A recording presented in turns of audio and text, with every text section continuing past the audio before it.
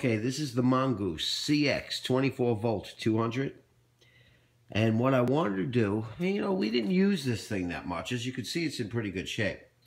We didn't use it that much, but it sat for a number of years and the battery held the charge for about 2 minutes. Now, there's the original batteries, and whatever they are, however, 7 amp hours.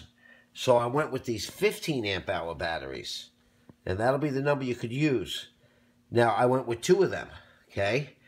And what you do, this battery pack was hard to open. You had to take it off. You got to take out 2 top screws, and these plates come off down there.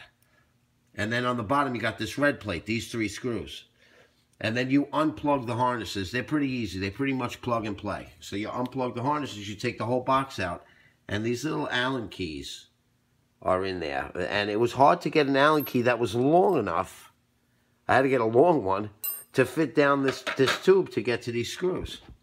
So I did good anyway, and that's done. So now I'm going to put it all back together. But these, when you get this, when you open it, it looks like this, with these styrofoams on top of the battery.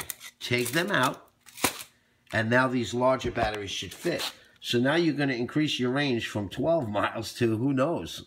But it's probably going to take a long time to charge, but it'll run a long time.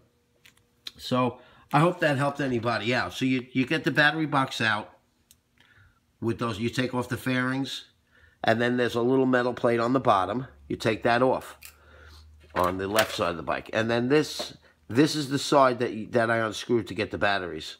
It's hard to even see in there. So you go to the opposite side of the switch and unscrew from that side.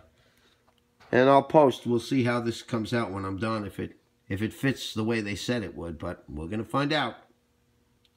I hope that helped anybody doing this, because I couldn't find any YouTube videos on how to change the batteries on these stupid things.